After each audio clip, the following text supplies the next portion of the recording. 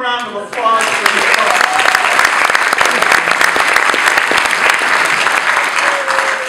Eli, great question. And you can tell from folks here that we think it's really important.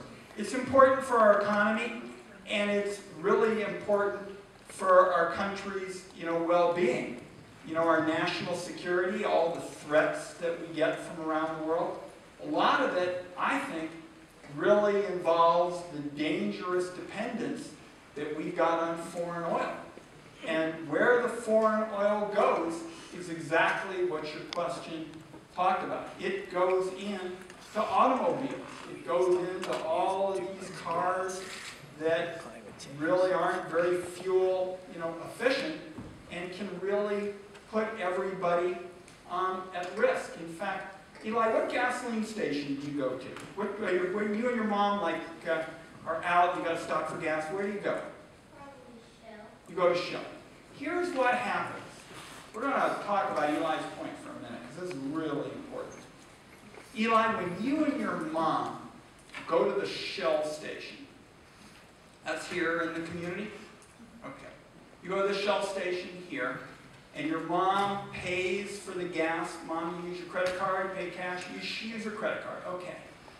A part of what your mom spends on gasoline here in your community eventually makes its way thousands and thousands of miles away to the Middle East, where there are governments who backdoor that money, send it out through the back door to terrorists who want to kill us.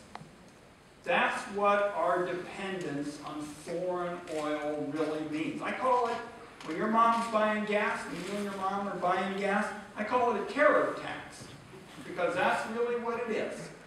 It's a tax that we all pay because we buy fuel so inefficiently and are so dependent on those governments in the Middle East. So what the answer is to start making cars that are more fuel efficient. In Oregon, we're trying to be one of the leaders in electric vehicles. Have you heard a little bit about this? We're trying to be one of the states that's out in front and setting up electric vehicles. In the Congress, I've been supportive of laws that require that we get better gas mileage on cars that are new. So, after your mom's U.S. attorney, she goes out and buys a new car that, oh, you already did? I get the feeling that Eli is going to join William Wyden on YouTube. But those are some of the things we ought to be doing. Electric vehicles, making more fuel efficient cars. It's also important for Oregon agriculture, because a lot of our agriculture products produce alternative fuels that get us away from our dependence on foreign oil. So you asked a really terrific question, and I'm looking forward to staying in touch with you in the days ahead. And when you run for office, we all will be out working for you.